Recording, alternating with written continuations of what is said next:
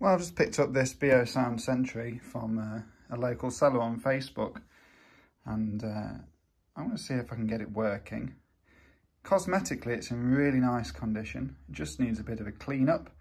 So that'll be the first point of order. I mean, it's dusty around the back, as you can see. Just needs a bit of a clean up. It's the newer type with the stainless steel clamper rather than the black clamper, which I think is ever so slightly more desirable. I think it's also got the CDM12 laser in it, which is an up and down one rather than an arc like the earlier ones. Either way, the CD doesn't work, so we're going to have to spend some time looking into that. It's also in black, so it's not really going to divide any opinions. It's not got one of them cool standy out colours that make them pop, but it's not going to cause any arguments either. So either way, let's have a go. Let's see if I can fix it.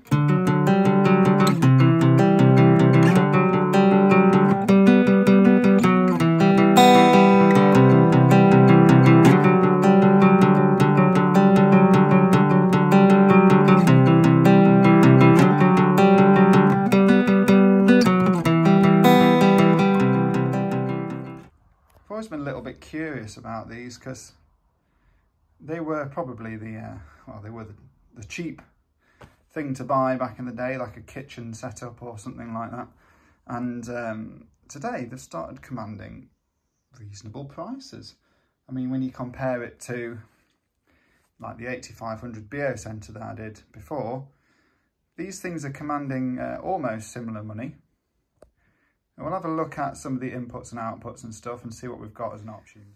Not much to speak of around the back. There seems to be an AM aerial and an auxiliary in, and that's all we've got. Not a lot to speak of. Let's see if it does anything then.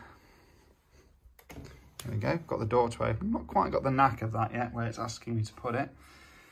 And I can see, first of all, let's try the CD. Now, this has got the linear tracker, so it's a CD12 Phillips. Door goes up and down nice and smoothly, that's good. And maybe I have to press CD for it to work. Okay, so it spins, but then nothing. So there's obviously something that needs to look at with the CD player. Obviously something needs fixing there. Have we got any radio? Obviously I won't be able to play it for very long because of YouTube licensing. And wanted to get this right. Profits at one of the world's largest oil companies, Saudi Aramco, fell sharp. Yeah, we've got radio. Do we have tape? Okay, I'm not going to be able to play very much of this because otherwise it will trigger. I've chosen a live album just to help.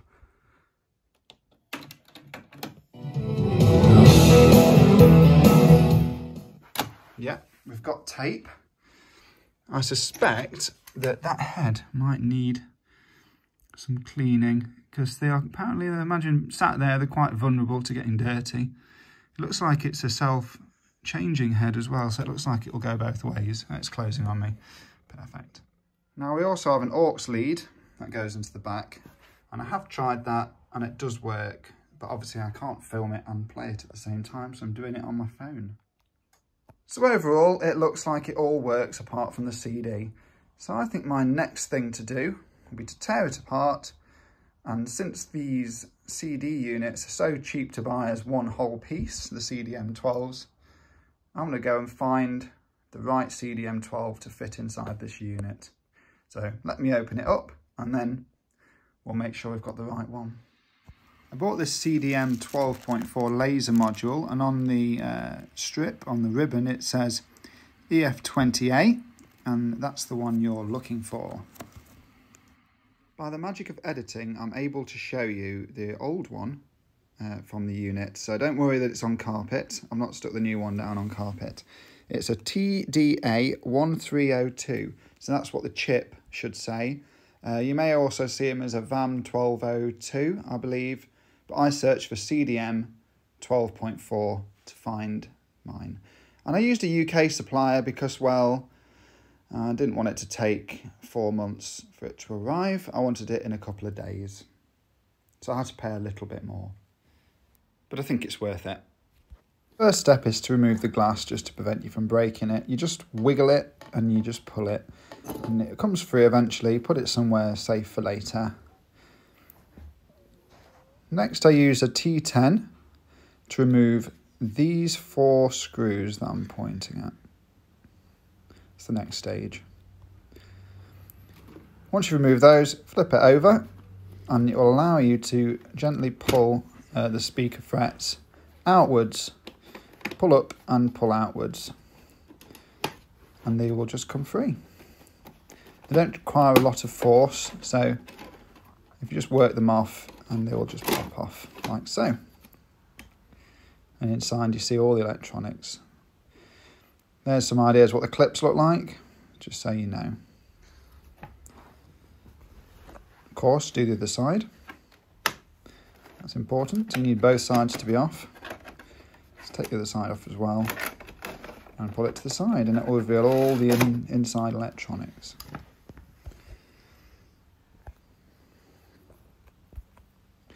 So the next step is to remove these 4 screws here, and that will remove that CD flap part. You have to pull it up and twist it around like this very carefully, and it'll just pull out. These tabs you push in here, and same for the top, and that will remove this cover quite easy. Just push them in and it will pull off. Hard to do with one hand, but quite easy to remove. There we go.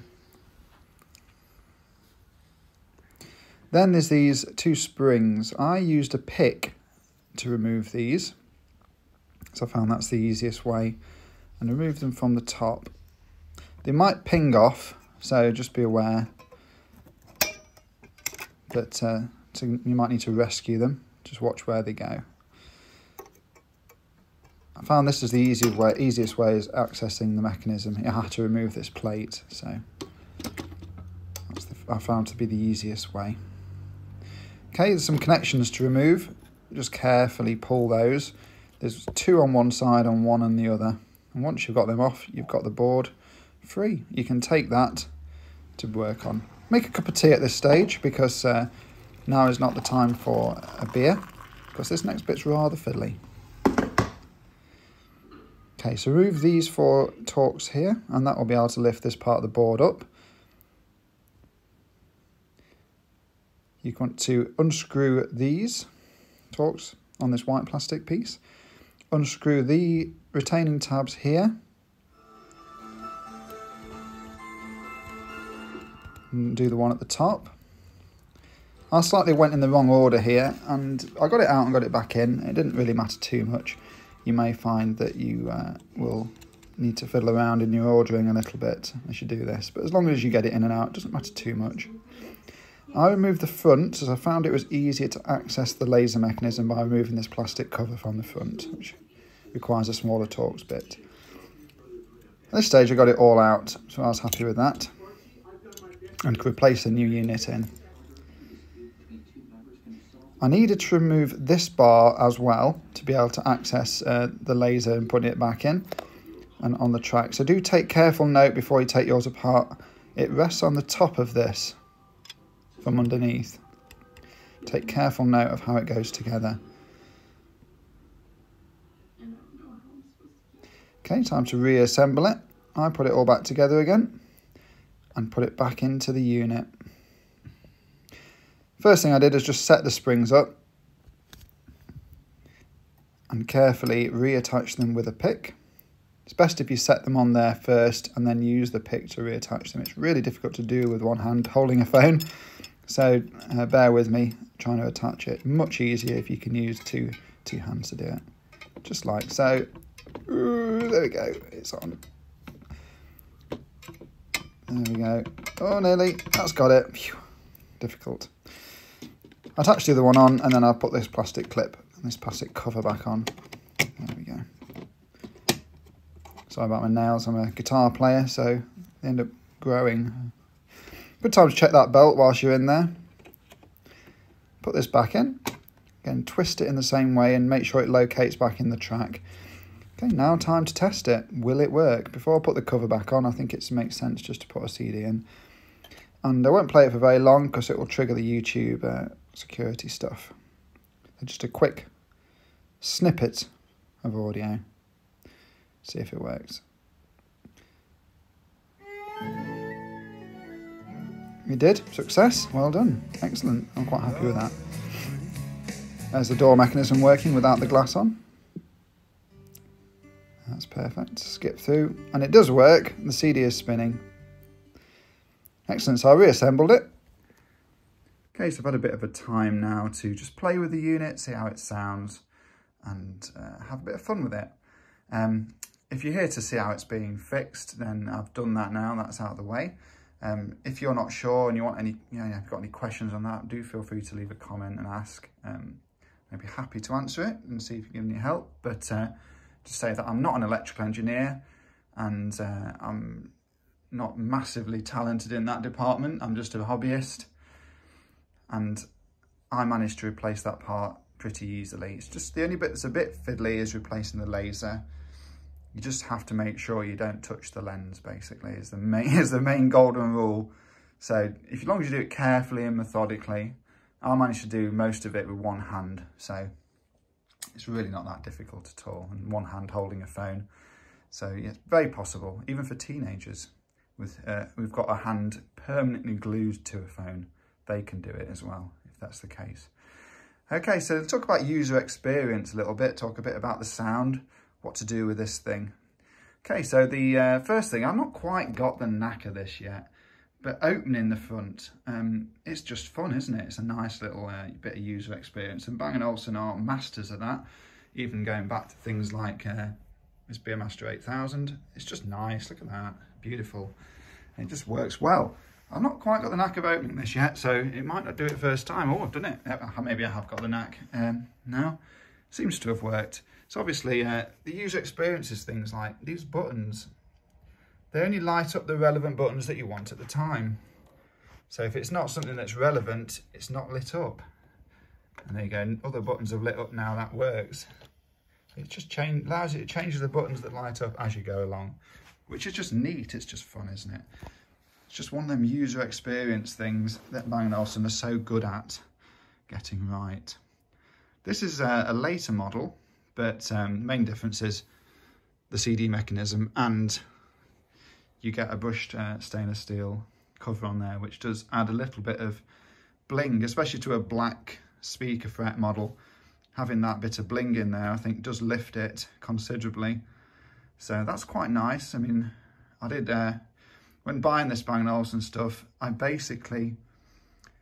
choose it very carefully in that what is locally available to me for a reasonable price, pretty much I'll buy it. If it's something I think I can fix that and have a bit of fun, I'll buy it. So I'll talk a bit about the sound and how to use it. Bear in mind, if you do buy one of these, you'll need to have a foot for it to sit on, or a wall hanger. So if you buy one, it comes with one of those two things. That's a bit of a bonus. They're quite expensive to buy for some reason, for a bit of plastic or a metal bracket to sit on the wall. So they are a bonus if you can get hold of one of those. They don't freestand brilliantly. This is a portable device, but it's portable as in that, you know, you could take it from room to room. Maybe you could take it into the garden. It's not portable, stick it on your shoulder and walk around town. It's not portable as in take it camping. You know, it's glass, it's quite heavy, it's 10 kilos with a glass front on it. So it's not portable like a Bluetooth speaker's portable.